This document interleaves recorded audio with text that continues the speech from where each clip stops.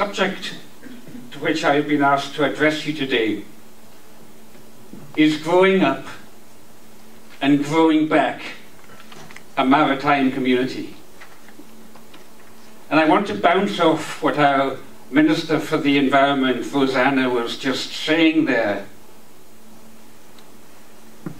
And it's so interesting that in Scotland we've got a number of politicians with considerable personal depth at how they come to the issues of what makes for an environment and a community. I want to bounce off what you were saying there about the wider social and economic benefits of the maritime community. I'm not here as any kind of an expert on marine policy or the exciting developments that are taking place there. I'm here to talk to you about this. And hopefully I'm not up the proverbial creek. I brought along this paddle here because for 8 years I lived in Kinghorn, just a mile along the road from here. My son still lives there in a tree house at Craigencourt Farm. And I regularly come back here and I take young folk out in our 2 inflatable canoes into the sea around here.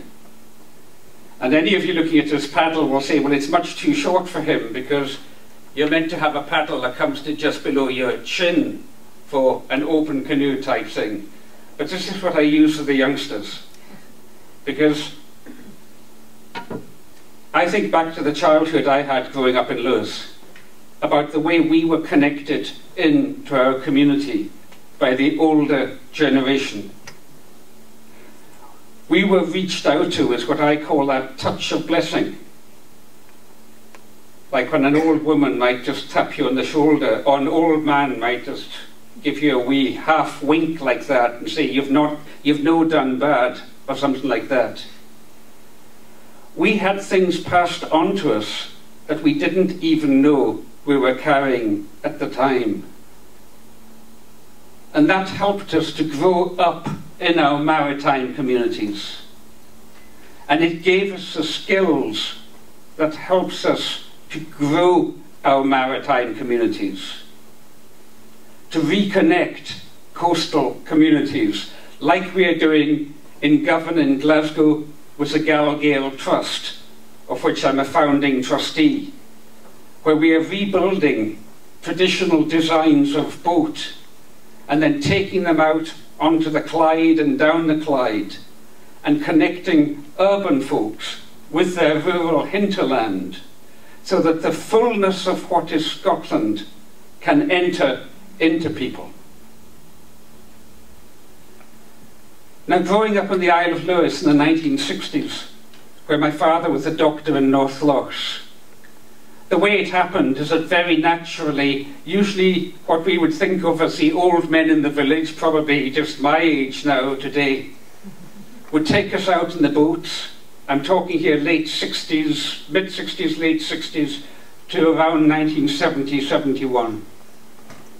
And in those days in Loch Lurbost or Loch Grimshadow or Loch Erisort, the ones that I would be going to, you could drop down a line when the tide was about, you know, about half tide, just coming in like this.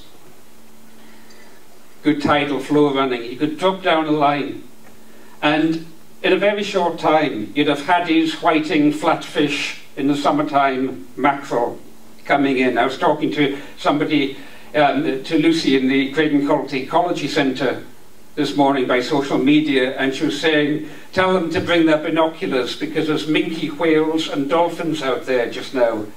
And the taxi driver was telling me the mackerel have just come in. So I'll be coming down here in my canoe and I'll be taking some of the younger ones out so that they can experience that. And that's what we would do in Lewis. And that act of us going fishing connected the whole community. In those days our work was often gendered. It would generally be the women who would collect the mussels that we would use as bait out in the boats. I remember when I was maybe about 13 one day, I was wanting to take the boat out alone and it was quite windy. My mother was very worried about it, and my father said, no, let the boy go, because the old buttocks will all have their telescopes trained on him, and if anything happens, they'll call out the boys. Well, that may or may not have worked in time, but basically we were put in situations where we were able to engage with our environment in a very visceral way. But it was a whole community. And when I would catch a bucket of fish on the way back home, I would stop at various houses and share it out, because in those days many houses didn't have fridges or deep freezers. So our deep freeze was the community. And that connected us together. When I take some of the young folk out around here or on the Firth of Clyde where I'm living, I say to them, take some extra mackerel back with you. That's pretty much the only thing you'll catch these days. But take some extra mackerel back and take it round to your friends, take it round to your neighbours, after, of course, they've learned to clean it so that it's all nice and ready for eating. Do that, and that connects you in with who your people are.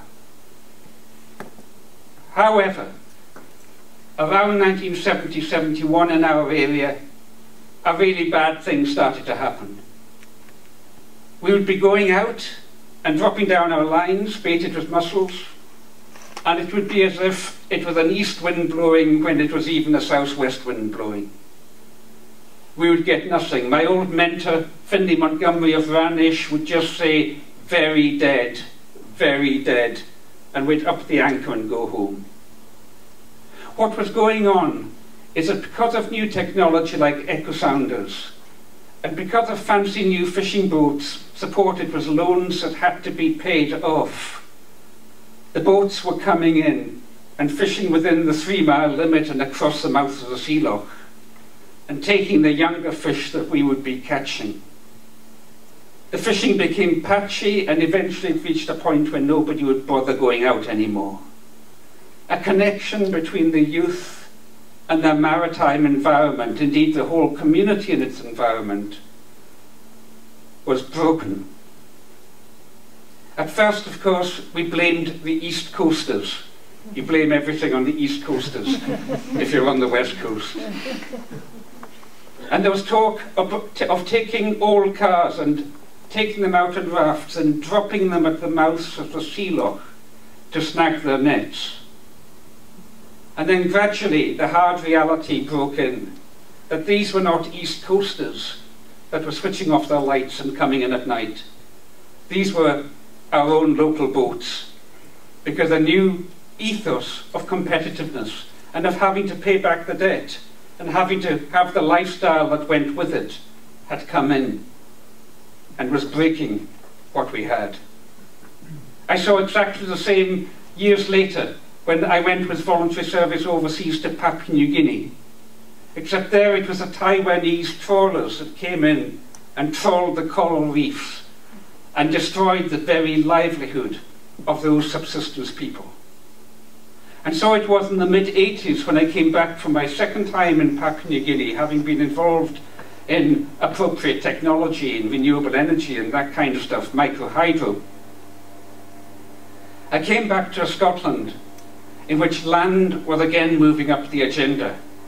There were tax breaks for planting Sitka spruce forest. Investors were buying up the land and pushing out tenant farmers. There was much talk but little action on land reform. And one day Tom Forsyth, a crofter from Scorrig, came to see me, then teaching human ecology at Edinburgh University, and said, we're trying to form an egg trust. Will you join us? I don't have time to tell that history now, most of you will know it. But the bottom line is that this time last year, 12th of June last year, we celebrated the 20th anniversary of the Isle of Egg Trust buyout. And a week on Monday, I'm going to be up in Assynt, where we're going to be celebrating the 25th anniversary of the Assynt Crofters buyout. And now we have 430,000 acres of Scotland's 19 million acres under community land tenure. So if you don't like your landowner, you can vote them out and stand for election yourself. That's the bottom line difference it makes. That's why in many of these communities like North Harris, Egg, etc., a new life has come back in, because the fullness of community can now be lived again. Community of soil, soul and society. The three S's are for this conference today, of sea, soul and society. Soil or sea, connection with our wider environmental community, the community of nature. Soul, the inner aspects, the psychology and even the spirituality of what makes for community. It's telling that the Ashen Crofters are beginning their celebrations in just over a week's time on the 1st of July with a multi-denominational service, because that is the tradition that they are coming out of. Soil, soul and society. How do you grow back a maritime community? How do we treat young people in such a way that they are able to feel part of the place? Something like the Community Empowerment Bill is hugely important in that it is giving a signal from top down. It's basically the voice of central government over there in Edinburgh saying, we recognise the value of this. But precisely because it is talking about empowerment, it must be about opening up the well springs of what comes from below. It must be about creating community integration of soil or sea, soul and environment, so that you develop community cohesion, so that you develop the stability and even the economic affluence within communities that can allow people to remain as real people in a real place, to quote the Isle of Lewis poet Ian Crichton Smith. So what are the drivers of it? With land reform, the drivers are first of all housing. That when a community owns the land and it's not just being used for speculation to the highest bidder, the community can choose to make land available for social affordable housing.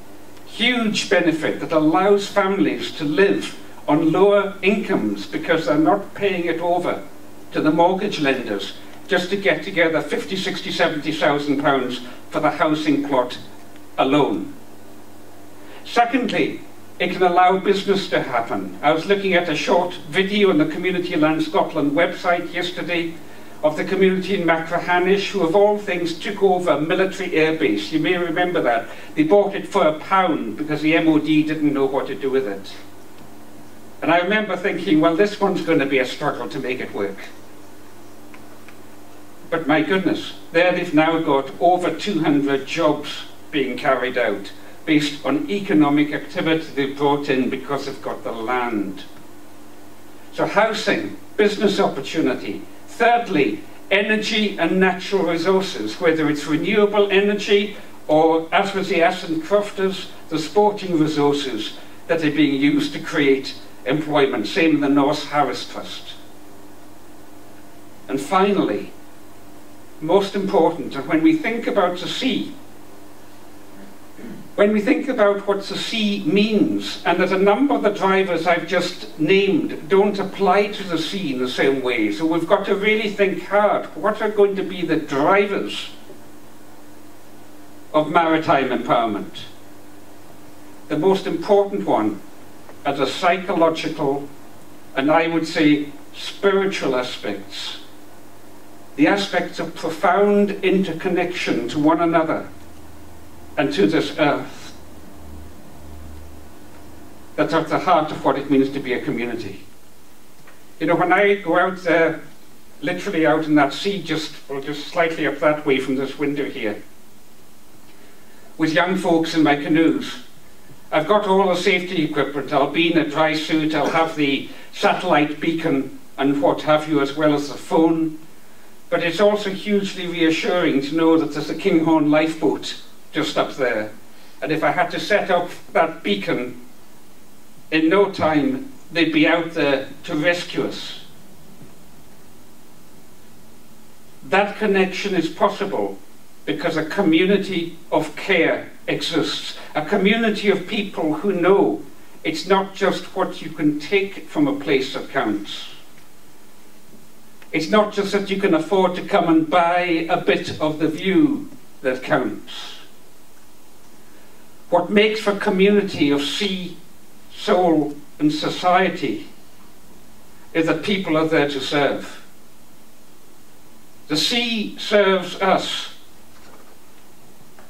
with the food it provides, the beauty it provides, the means of transport and all the rest that it provides. That can only continue in a healthy way if we also serve the sea and its communities. And I close with one final anecdote.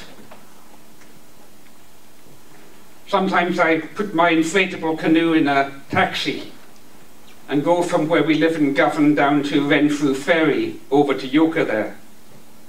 And I'll put in there as the tide's coming in, because the Clyde is tidal right the way up to Glasgow. Glasgow is a maritime community.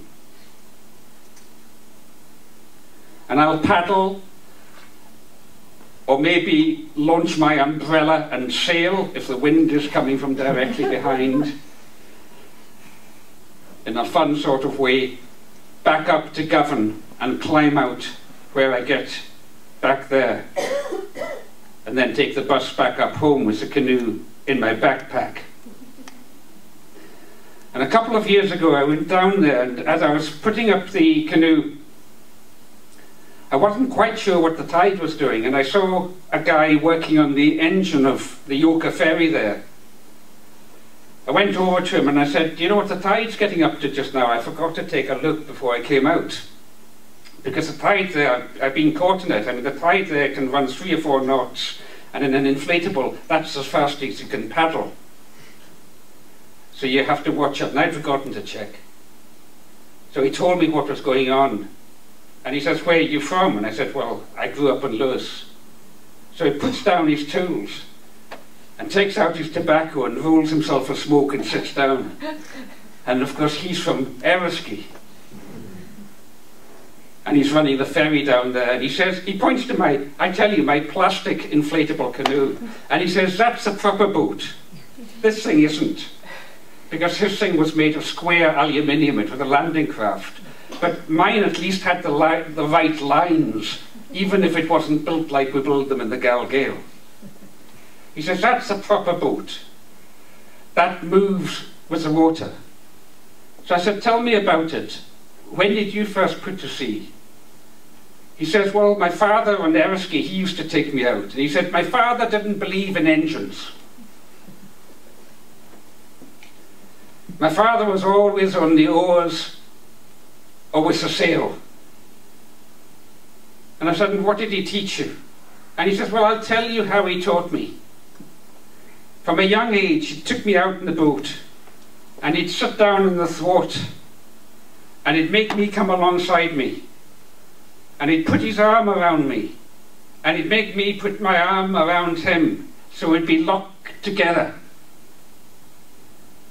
And as it let up the sail, as the boat rolled, so we would roll together." And that was how I learned to get the feel for the sea.